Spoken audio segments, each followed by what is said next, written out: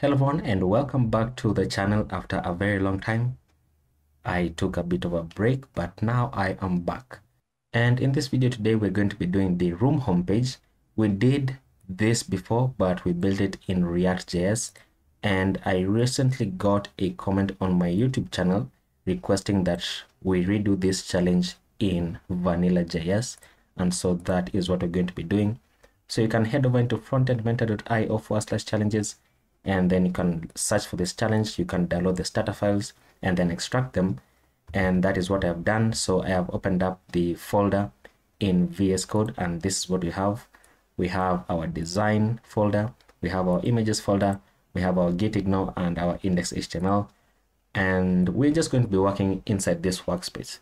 And so to begin, this is what we're going to do.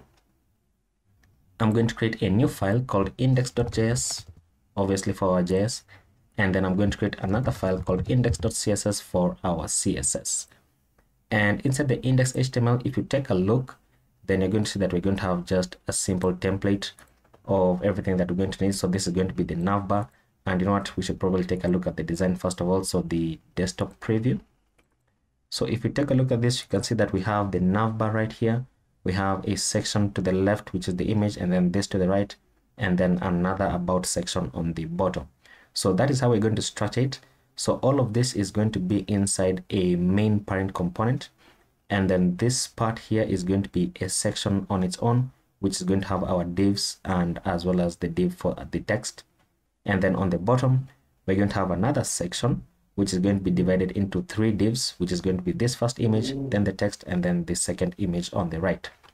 And so let's begin by doing the following. Inside our index.html, I'm going to go ahead and cut all of this out. So just cut it out all the way to the bottom and then place it inside a main element like so.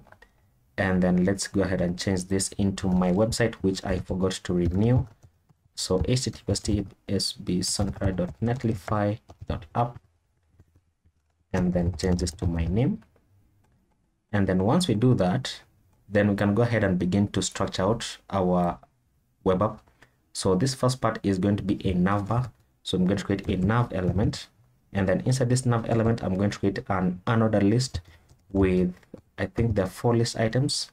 And then each of these list items actually is going to be a button, because we're going to style out the buttons to look like links. And the reason why I'm not using an href here is because it's not linking to any page in our application. So we don't really need to render them as hrefs.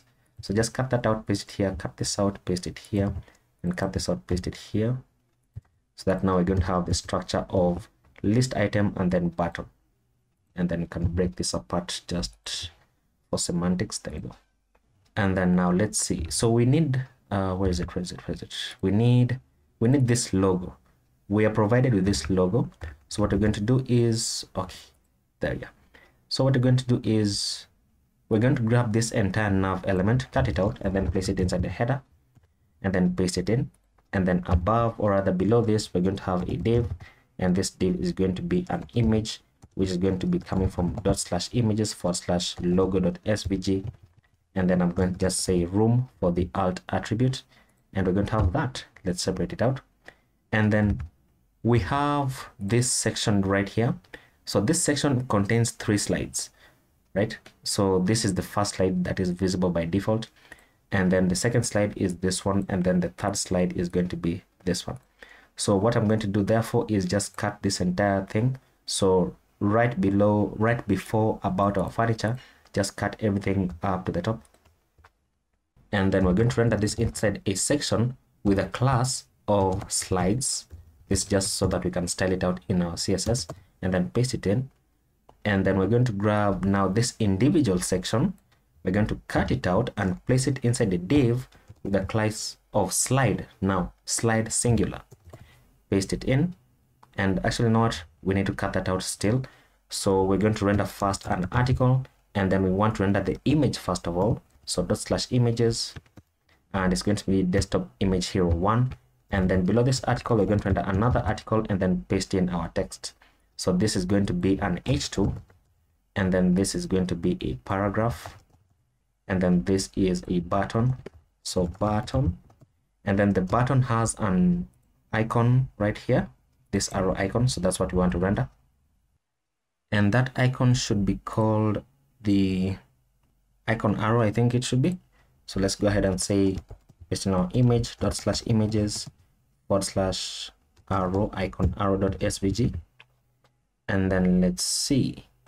We need to have rather this structure for the remaining 2 slides. So just cut this out once again, paste it inside a div, and then grab this text, paste it inside an article, and then above this article we need to have another article which is going to hold our image so image desktop hero 2. Cut this out, paste it inside an h2, cut this out, paste it inside a paragraph. And then you know what, this button is the same for all of them, so we don't really need to type it out. We can just copy and then paste it here, and then we can paste it here as well, and then grab all of this, cut it out, paste it inside a div, inside an article, I keep forgetting. So inside an article, and then this is going to be our h2. So oops, didn't mean to do that. So inside our h2, and then grab this, paste it inside our paragraph, and that should be fine. Now we just need to render the image on top. So article img, that is coming from /images / desktop hero 3. Okay, and before we save that, let's go ahead and build out our second section. So cut this out. This is going to be section with a class of section -2, and then section 2 is divided into 3. So we have our first div, which is going to be our image /images, and it's called about, what's it called, about dark. And then we have another div which is going to be our text. So our h3 here is going to say about furniture, and then below this h3 we're going to have a paragraph that says this. Cut it out and paste it here. And then below this div we're going to have another div which is going to be an image, and then we're going to say about light for our image source. Now I'm going to save that, and it's going to format it because I have prettier enabled. And then when I right click, I also have an extension that is called live server. So I'm going to open this up with live server, and you can just search for it in your extensions if you're using VS Code, and then you can install it. So open with live server, and it's going to open up this application in the browser. And so once it opens up, you can see that we have this, and it is quite ugly looking. So we're going to begin to style this out. So the first thing that we're going to do therefore is we're going to jump inside our index.css right here, and we want to reset everything. So we don't want these kinds of margins and then these bullets and then this spacing. We don't want all of that. So I'm going to use my asterisk, which is my universal selector, and then I'm going to say reset the padding on everything to 0, reset the margin on everything to 0, and then set the box sizing on everything to border box so that it uses the CSS box model. And then for the body, I'm going to give it a background color of white. I mean, it is white by default, but you know, you can add this or not. It doesn't really matter really. It doesn't have like that significant of an effect. And then on the body, what else do we need? Nothing really. We need, on the paragraph, we need the line height to be a bit bigger, so 1.8, so that it's readable. And then we want the color for the paragraphs to be hashtag about 444, so that they're just a bit grayed out. And you'll notice that oh sorry, we haven't linked our file, so we need to link our CSS file right here. So link, and then index.css, save it, and then that should now reset everything. As you can see that now our line height on the paragraph has increased, and it is now just a bit gray instead of black. And then before I forget, like I forgot this one, let's also go ahead and link our index.js file. So right before the closing body tag, we want to link our script source, and it's going to be index.js, so that when we start writing our JavaScript, we don't keep on wondering why things are not working. So back inside our CSS, let's style this out to look better, and we want to style it out for mobile first. So let's shrink all of this, shrink that. I mean, we can close this really. And let's begin to do the following. So we're going to access the header, and we want the header to be positioned absolute, so that it goes or rather on top of the image in this case. And then see how we have a horizontal scroll bar is because the images are too large. So what we need to do is we need to reset the size of the images, so we can set the max width to 100%, and that will cause them to take up 100% of the container in which they are placed. In this case, it is the body. And then what you can do now is inside the header, we can give it a padding all around of 24 pixels so that it pushes inwards. And I've just noticed that we need to remove these bullets. So I can say that for the ULs, then the list style type is going to be none, which is going to remove the bullets. Now I want to give some global styles on all the buttons. So basically these ones as well as this one. I don't want this default styling on the button. So what I'm going to do is I'm just going to say that for all the buttons, then the background color is going to be transparent. And then the outline is going to be none, because we don't want an outline when you focus on it. And then the border for each one of them is going to be none as well, because we don't want a border. And when I save that, we can work with that. Let's set the font size to 1 rem, because buttons by default are just a bit smaller in size. And then we can set the font family to inherit, so that it inherits the font family of the body, as you can see right there. Now let's move these styles up a bit, and there we go. So let's go ahead and continue to style our header. So inside the header, we have a nav element, and then inside the nav element, we have our UL, which is our list items. So we can say display flex on the list items, and then I can say give it a gap of about, let me say 24 pixels. Is that too large? I mean, we can work with that. And then I also want the list items, so we can access the list items and then the buttons, because these links are buttons. We place them to be buttons. And you know what? I want all the buttons to have a cursor of pointer. I just noticed. So all the buttons should have a cursor of pointer, so that when I hover over them, then the cursor is going to change into a pointer. And let's see. So we want to change the color of the text. So the color here is going to be #white or #FFF. And then just to add some bit of interactivity, what I want to do is I want to add a focus state. So when we focus on the button, then I want the border on the bottom to be 2 pixels, solid and white. And what that's going to do is the following. So when I focus on it by clicking it, then we have a border on the bottom. So I want that. I mean, it doesn't really do anything for this website, but it just adds like kind of like an experience. It improves the user experience, because you can see that when you click on this, then you're focusing on this particular button. Now let's bring this UL to be on the same line as our logo. The way we do that is by going inside the header right here and saying display flex on the header right there, and then we can say align item center so that it moves down just a bit, and then justify content to flex start, and then let's give it a gap as well of 24 pixels just to make this even. And then in case of smaller screens, let's check this out. What you'll notice is that this happens, right? This happens, like the logo shrinks. Notice that the logo shrinks. We don't want that to happen. So what we can do is we can say flex wrap of wrap, and then that is going to bring the logo on top and then the links on the bottom. I mean, this is not really readable, but you get the gist, right? And then let's bring this back right here. Fantastic. And then let's do the same for the UL. Just in case like the screen is a bit too small, we can say flex wrap wrap. And then let's see, let's go inside our first section, and sorry, not inside our first section, but inside our first slide. So for the dot slide, we can go ahead and say that we want to go and access, how did I structure this? Where's the structure? Where's the structure? Wait a minute, what? Div the class of slide. Okay, I did not give this a class of slide. So give this second div a class of slide for this second slide, and then this one as well, a class of slide. Save it. And then now we can style all three of them at once. So let's go ahead and say, what do we need to do actually? The slide, let's go inside the H2, make it bigger. So font size, make it about 28 pixels. And then let's give it a margin bottom of 24 pixels. Okay, too big, let's say 16 pixels.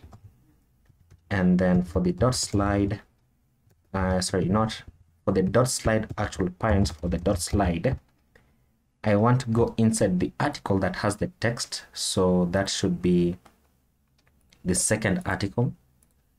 And we can do that by saying we want the article with the nth child 2, and then give it a padding of, let's say, about 32 pixels on the top and bottom and 24 pixels on the left and right. And that is going to push the text inwards and downwards, as you can see. And then let's go ahead and access this button. So we can do the very same thing. We can go ahead and copy this and paste it on the bottom and remove this part right here. We can just remove that part actually. And then let's say that for the button, which is going to be basically this one, then we want to go ahead and style it out. So we're going to say text transform and set this to uppercase, that it is now uppercase. And then we're going to say letter spacing. Let's change this to about, how does 10 pixels look like? That looks okay. And then let's give it a margin top of 16 pixels to push away from the paragraph. And now let me increase it to 24 pixels just to make it a bit bigger. And when I'm styling this, you'll notice that it is also styling for all the other slides because we're using the same class name.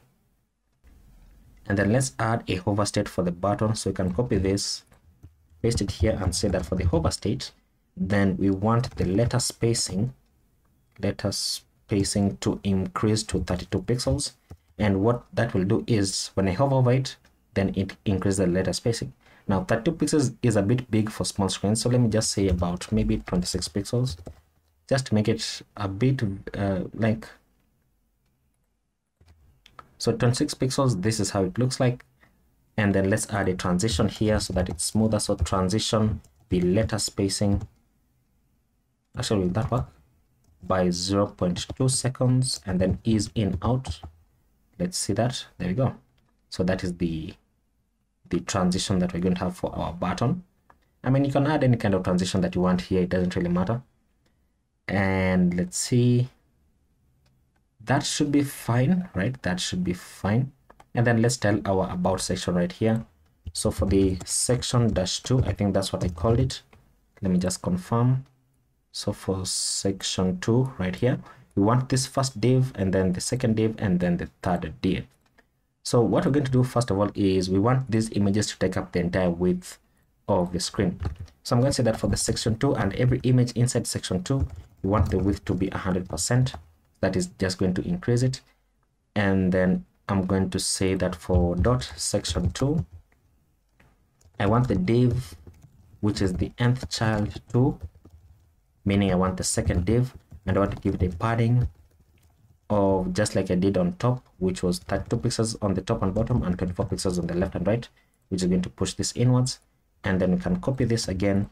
Let's say that we want to access the H3, and then for the H3 we want the text transform to be uppercase, and then we want the letter spacing to be 4 pixels, and then want the margin bottom to be 12 pixels.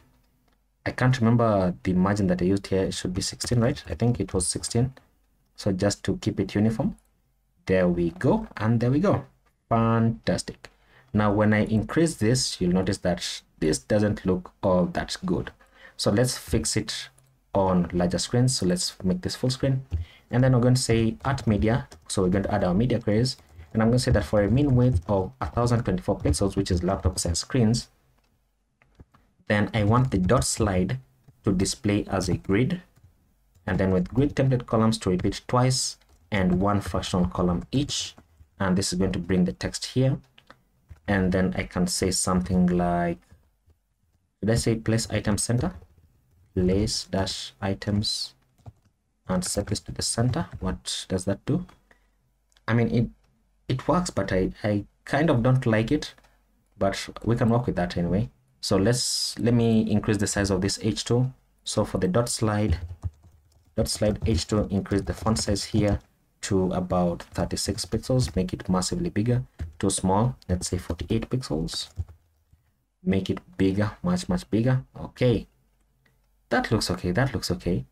We can increase the text for this one as well. So let's say that for the dot slide and then the paragraph, we want the font size to be 18 pixels just to make it a bit bigger, and we can work with that.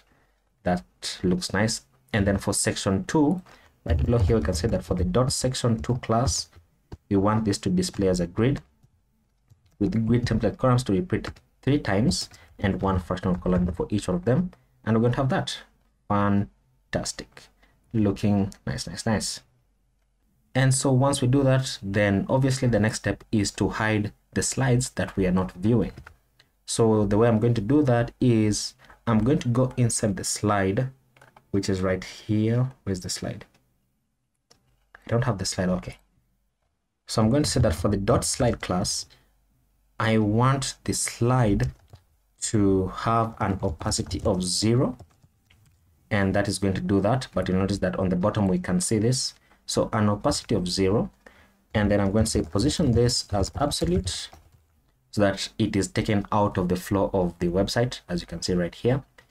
And then we can say that when the slide has a class of active, then we can set the opacity to 1. And then we can set the position to relative. Now, when I save that, nothing still happens, nothing changes on the screen. But if I go into one slide, such as this one right here, which is the third one, and I add a class of active on it, then we are going to see the third slide. Okay, so that is basically the functionality that we're going to be creating using JavaScript. And actually, I've remembered we need to add our buttons to move forward and backward. So let's do that right on top, right here. And I'm going to create my UL with 2 list items, which are going to be buttons. And then this button, the first one has, really. So the first one is going to be /images/ arrow angle left. Yes, left.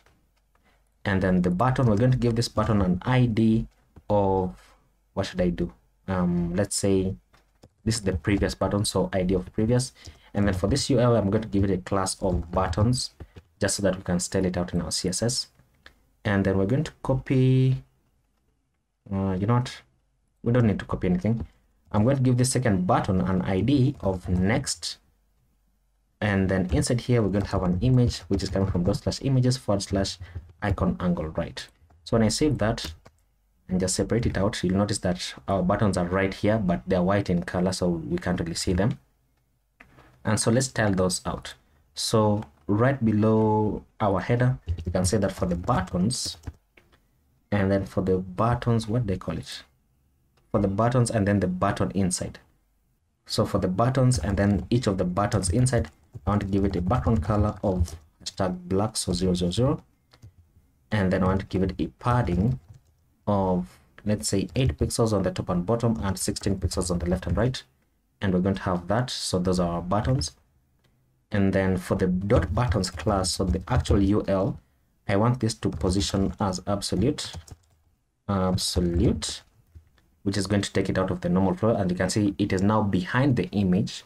But if I give it a Z index of about 10 or 1 really, it's going to come on top, as you can see. And then now I want to bring it from here and place it here. So I'm going to say that bring it to the left by 50% and then bring it to the bottom by 0. And now it doesn't really come here as you'd expect. That is because it is currently positioned absolute relative to the body. But what we want is we want to position this absolute relative to the slide. And so we're going to go inside the slides class. So this one right here, because the slides class is the parent for all our slides. So we want to give the slides. So let me go above this. And I'm going to say that for the dot slides class, then I want this to position relative. And when I save that, then now our buttons are going to come there. So that is what we want to happen. And then now let's make this a flex box. So inside the buttons, I can go right here and say display flex, which is going to place our buttons like so. And then I want to increase their size. So let me say 16 and 24, 16 pixels on the padding and 24 pixels as well. Just make them a bit bigger. And then once again, I want to access the hover state. So when I hover over the buttons, I want the background color to change into hashtag 333, and then I want to transition the background color by 0.15 seconds and ease in out for the cubic Bezier curve. And when I save it, then this is what is going to happen. Now this looks okay. So next, what we need to do is now add in our JavaScript functionality. So what we're going to do is we're going to jump inside our index.js, and the first thing that we need to do is get our next and previous buttons. So I'm going to say const previous button is equal to document dot get element by ID, and we give it an ID of previous. And then for our next button, so I'm going to say const next button is equal to const next button is equal to document dot get element by ID, and want the ID of next. And then we also need to get all the slides that are currently in our document. So for that, we're going to use a document dot query selector all, and want to select all the slides that have a class of slide. Now what this will do is, and actually let me just console log it so that I can explain it. So if I console log slides and then save it and then take a look in our console, what you'll see is that it is going to return a node list right here. So it returns a node list of 3 items, and because it's a node list, it is 0 based, so it starts indexing from 0. So 0, 1, 2 means we have 3 items. So that means that we can loop over this, because we can treat it as an array. We can loop over the slides, and then we can change the active class that is currently on the slide. And so in order to do that, what we're going to do is the following. We are going to go ahead and create a variable here, which we are going to call active slide. And the active slide, we're going to set it to the position of 0, because once again, notice how this is 0 and then 1, 2. So we want the first position, which is the position of 0. And then we're going to do the following. We're going to go inside the next button, and we're going to be adding an event listener on the next button, and we're going to be listening for a click event. So we're going to say that when we click on the next button, we want something to happen. And so the first thing that we want to happen is, because we're going forward by clicking the next button, we want to increment the active slide by 1. So we can say active slide is equal to active slide plus 1, meaning incremented by 1. Now you can do this, or you can just simply say active slide plus plus, active slide plus plus, which is basically the same as this. Now depending on your programming preference, you can do either one. And then we're going to say if the active slide is greater than the slides dot length minus 1, then we want to go ahead and set the active slide to 0. And let me just explain that a bit. So the active slide is currently set to 0, meaning it is the first item. Now when you do slides dot length, what you get is a number that is not 0 based. So instead of getting like a number like 0, 1, 2, you're going to get 3. And actually it's right here. Let me just zoom in. It's right here. So it says that the length of the node list is currently 3, but it is 0 based. So what we're saying is get the active slide, which is 0 based, and check for whether it is greater than the slides dot length, which is not 0 based. So we are taking away 1 here, minus 1, so that it can go into the 0 based version of the node list that we get back, meaning it's going to go back into the last item, right? I hope that makes sense. Now once we do that, then what we're going to do is we're going to create a function that says show active slide, which is actually going to be the one that changes the current class list on the slide. Now let's go ahead and create this function so that we can test out whether our application is working. So I'm going to say function show active slide,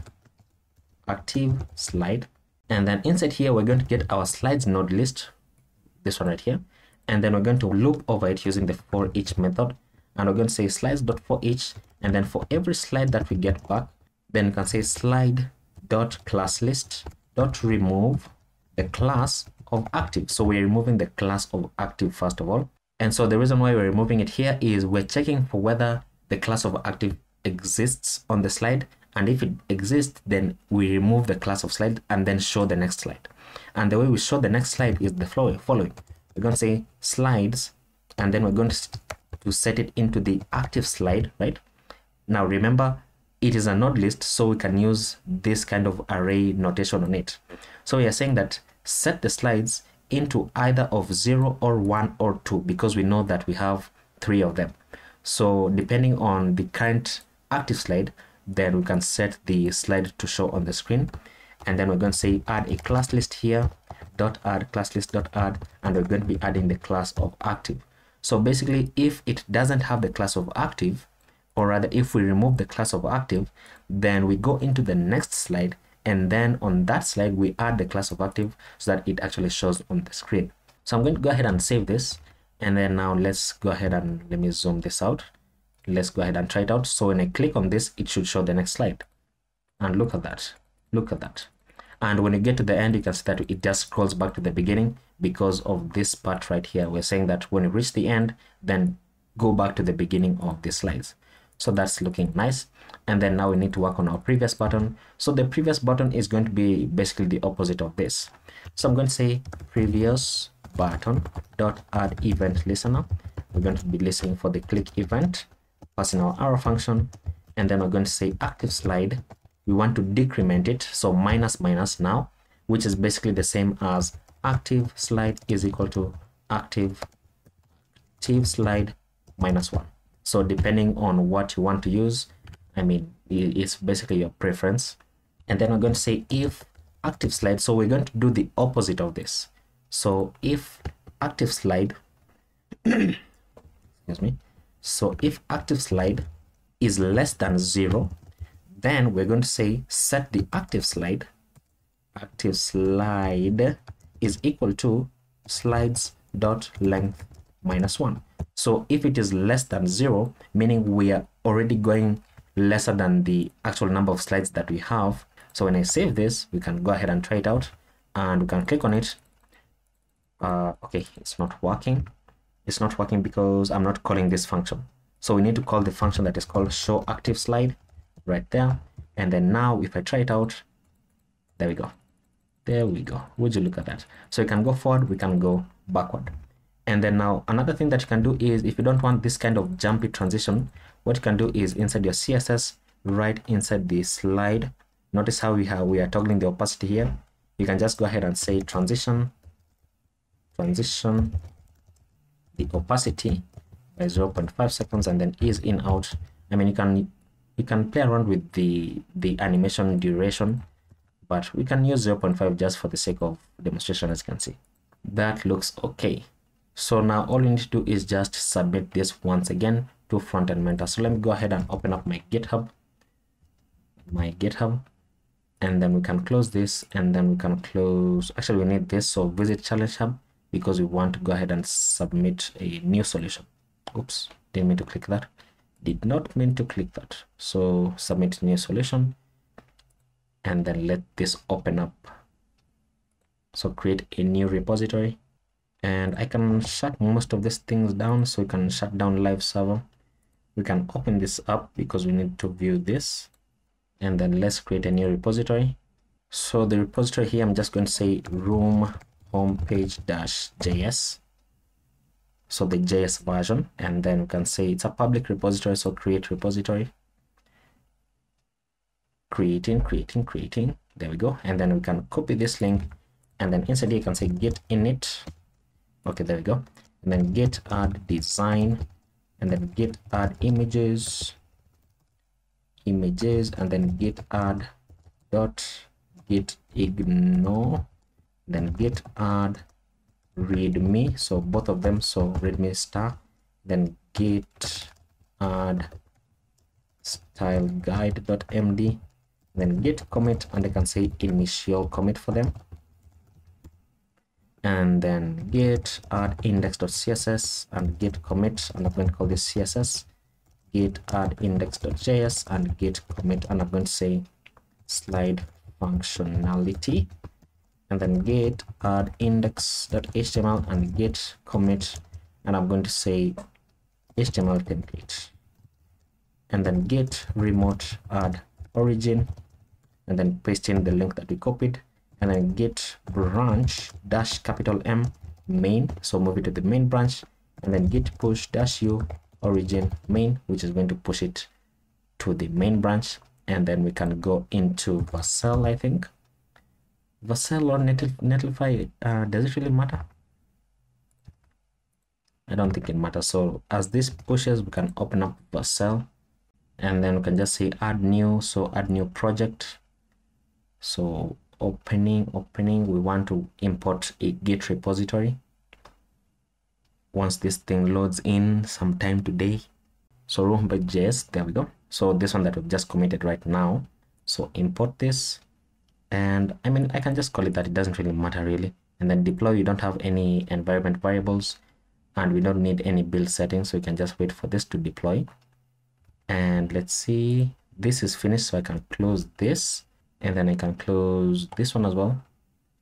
And then we can say what? There we go. So it's finished. And so once I open it up by clicking on this, then it's going to open up right there.